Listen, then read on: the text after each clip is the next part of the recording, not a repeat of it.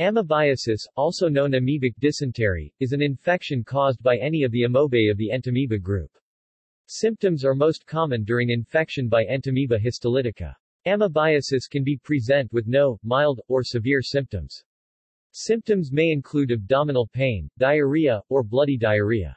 Complications can include inflammation and ulceration of the colon with tissue death or perforation, which may result in peritonitis.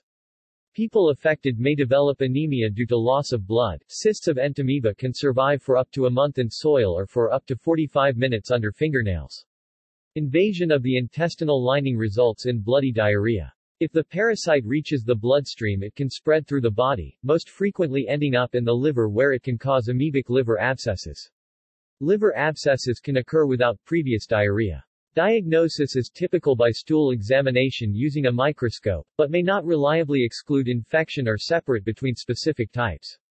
An increased white blood cell count may be present in severe cases. The most accurate test is finding specific antibodies in the blood, but it may remain positive following treatment.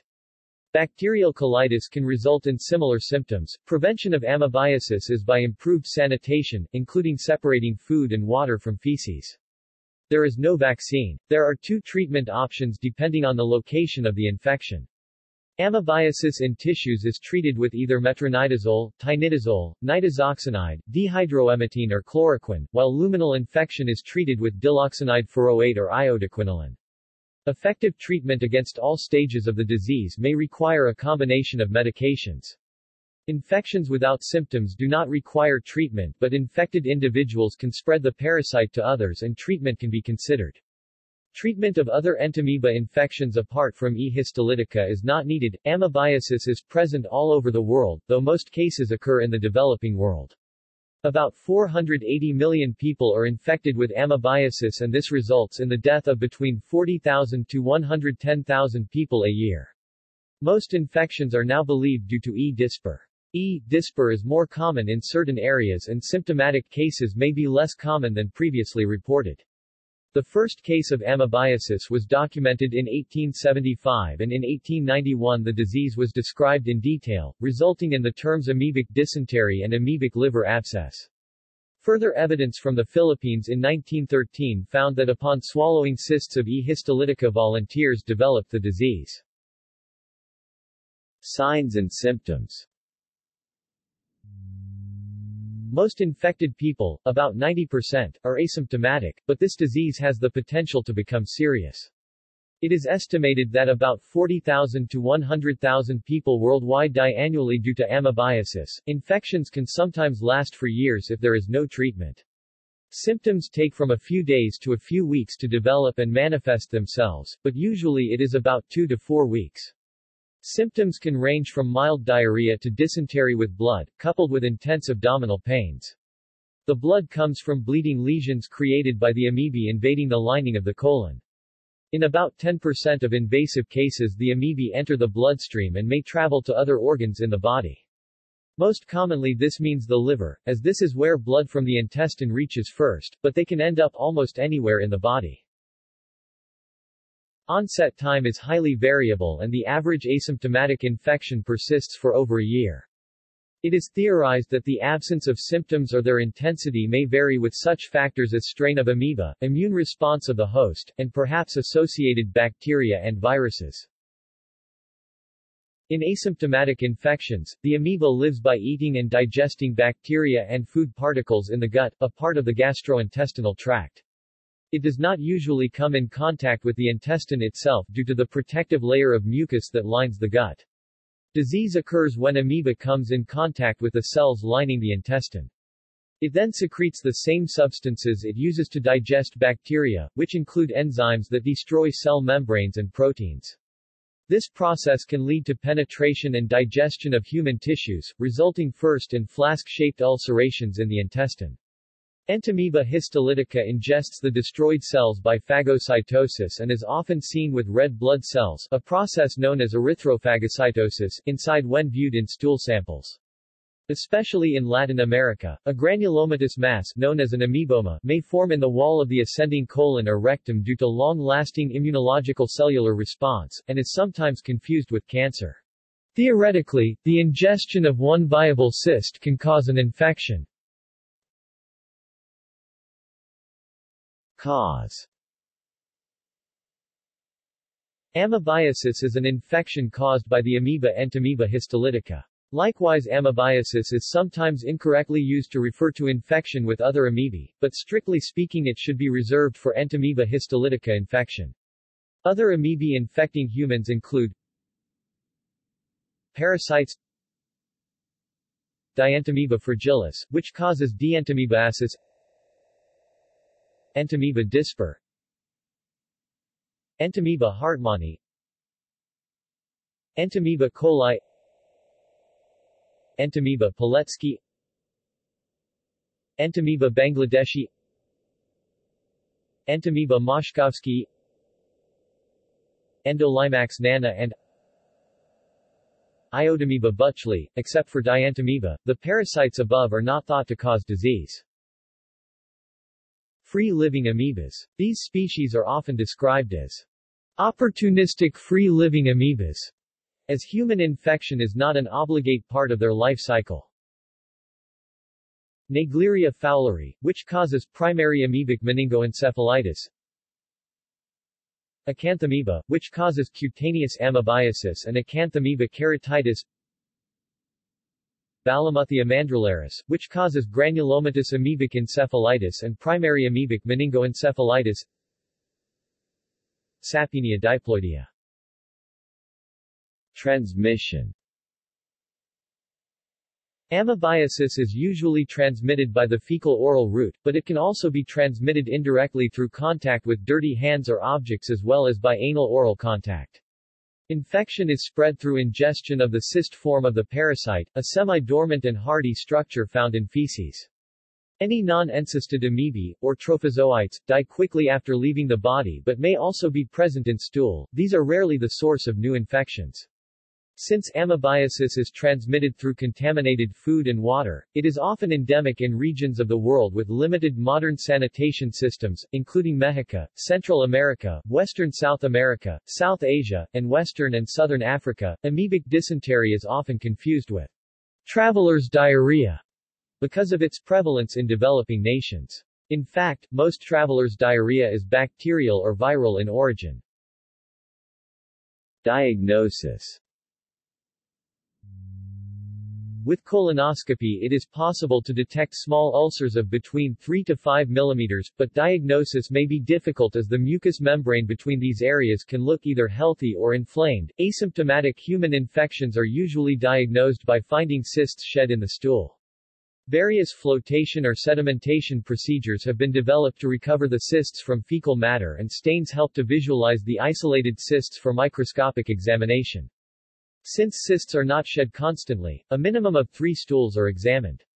In symptomatic infections, the motile form, the trophozoite, is often seen in fresh feces. Serological tests exist, and most infected individuals with symptoms or not test positive for the presence of antibodies. The levels of antibody are much higher in individuals with liver abscesses. Serology only becomes positive about 2 weeks after infection. More recent developments include a kit that detects the presence of amoeba proteins in the feces, and another that detects amoeba DNA in feces. These tests are not in widespread use due to their expense. Microscopy is still by far the most widespread method of diagnosis around the world. However, it is not as sensitive or accurate in diagnosis as the other tests available. It is important to distinguish the E. histolytica cyst from the cysts of non-pathogenic intestinal protozoa such as Entamoeba coli by its appearance. E. histolytica cysts have a maximum of 4 nuclei, while the commensal Entamoeba coli cyst has up to 8 nuclei. Additionally, in E. histolytica, the endosome is centrally located in the nucleus, while it is usually off-center in Entamoeba coli. Finally, chromatoidal bodies in E. histolytica cysts are rounded, while they are jagged in Entamoeba coli. However, other species, Entamoeba disper and E. moshkovskii, are also commensals and cannot be distinguished from E. histolytica under the microscope. As E. disper is much more common than E. histolytica in most parts of the world, this means that there is a lot of incorrect diagnosis of E. histolytica infection taking place. The WHO recommends that infections diagnosed by microscopy alone should not be treated if they are asymptomatic and there is no other reason to suspect that the infection is actually E. histolytica. Detection of cysts or trophozoite stools under microscope may require examination of several samples over several days to determine if they are present, because cysts are shed intermittently and may not show up in every sample.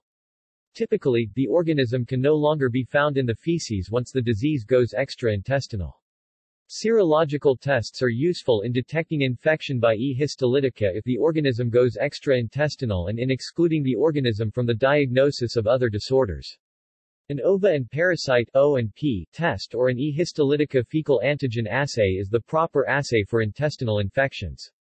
Since antibodies may persist for years after clinical cure, a positive serological result may not necessarily indicate an active infection. A negative serological result, however, can be equally important in excluding suspected tissue invasion by E. histolytica. Polymerase chain reaction (PCR) is considered the gold standard for diagnosis but remains underutilized. Prevention: to help prevent the spread of amoebiasis around the home, wash hands thoroughly with soap and hot running water for at least 10 seconds after using the toilet or changing a baby's diaper, and before handling food. Clean bathrooms and toilets often. Pay particular attention to toilet seats and taps. Avoid sharing towels or face washers. To help prevent infection, avoid raw vegetables when in endemic areas, as they may have been fertilized using human feces.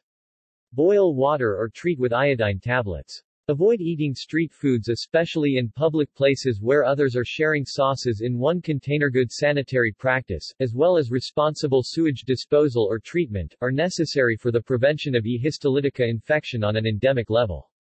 E. histolytica cysts are usually resistant to chlorination, therefore sedimentation and filtration of water supplies are necessary to reduce the incidence of infection. E. histolytica cysts may be recovered from contaminated food by methods similar to those used for recovering Giardia lamblia cysts from feces. Filtration is probably the most practical method for recovery from drinking water and liquid foods. E. histolytica cysts must be distinguished from cysts of other parasitic but non-pathogenic protozoa and from cysts of free-living protozoa as discussed above. Recovery procedures are not very accurate. Cysts are easily lost or damaged beyond recognition, which leads to many falsely negative results in recovery tests. Treatment. E. histolytica infections occur in both the intestine and, in people with symptoms, in tissue of the intestine and/or liver. Those with symptoms require treatment with 2 medications, an amoebicidal tissue active agent and a luminal cysticidal agent. Individuals that are asymptomatic only need a luminal cysticidal agent. Prognosis. In the majority of cases, amoebas remain in the gastrointestinal tract of the hosts. Severe ulceration of the gastrointestinal mucosal surfaces occurs in less than 16% of cases. In fewer cases, the parasite invades the soft tissues, most commonly the liver. Only rarely are masses formed amoebomas that lead to intestinal obstruction, mistaken for ca cecum and appendicular mass. Other local complications include bloody diarrhea, paracolic and paracecal abscess. Complications of hepatic amoebiasis include subdiaphragmatic abscess, perforation of diaphragm to pericardium and pleural cavity, perforation to abdominal cavital, amoebic peritonitis, and perforation of skin, amoebiasis cutis. Pulmonary amoebiasis can occur from hepatic lesion by hematogenous spread and also by perforation of pleural cavity and lung. It can cause lung abscess, pulmono-pleural fistula, empyema lung and broncho-pleural fistula. It can also reach the brain through blood vessels and cause amoebic brain abscess and amoebic meningoencephalitis. Cutaneous amoebiasis can also occur in skin around sites of colostomy wound, perianal region, region overlying visceral lesion and at the site of drainage of liver abscess. Urogenital tract amoebiasis derived from intestinal lesion can cause amoebic vulvovaginitis, May's disease, rectovesical fistula and rectovaginal fistula. Entamoeba histolytica infection is associated with malnutrition and stunting of growth. Epidemiology. Amoebiasis caused about 55,000 deaths worldwide in 2010, down from 68,000 in 1990. In older textbooks it is often stated that 10% of the world's population is infected with Entamoeba histolytica. It is now known that at least 90% of these infections are due to E. dispar. Nevertheless, this means that there are up to 50 million true E. histolytica infections and approximately 70,000 die each year, mostly from liver abscesses or other complications. Although usually considered a tropical parasite, the first case reported, in 1875, was actually in St. Petersburg in Russia, near the Arctic Circle. Infection is more common in warmer areas, but this is because of both poorer hygiene and the parasitic cysts surviving longer in warm moist conditions. History. Amoebiasis was first described by Losch in 1875, in northern Russia. The most dramatic incident in the U.S. was the Chicago World's Fair outbreak in 1933, caused by contaminated drinking water. There were more than 1,000 cases, with 98 deaths. It has been known since 1897 that at least one non-disease-causing species of entamoeba existed, Entamoeba coli, but it was first formally recognized by the WHO in 1997 that E. histolytica was two species, despite this having first been proposed in 1925. In addition to the now recognized E. dispar, evidence shows there are at least two other species of Entamoeba that look the same in humans, E. moshkovskii and Entamoeba bangladeshi. The reason these species haven't been differentiated until recently is because of the reliance on appearance. Joel Connolly of the Chicago Bureau of Sanitary Engineering brought the outbreak to an end when he found that defective plumbing permitted sewage to contaminate drinking water. In 1998 there was an outbreak of amoebiasis in the Republic of Georgia. Between 26 May and 3 September 1998, 177 cases were reported, including 71 cases of intestinal amoebiasis and 106 probable cases of liver abscess. The Nicobarese people have attested to the medicinal properties found in Glochidium calicarpum, a plant common to India, saying that its bark and seed are most effective in curing abdominal disorders associated with amoebiasis. References. External links. Amoebiasis – Centers for Disease Control and Prevention.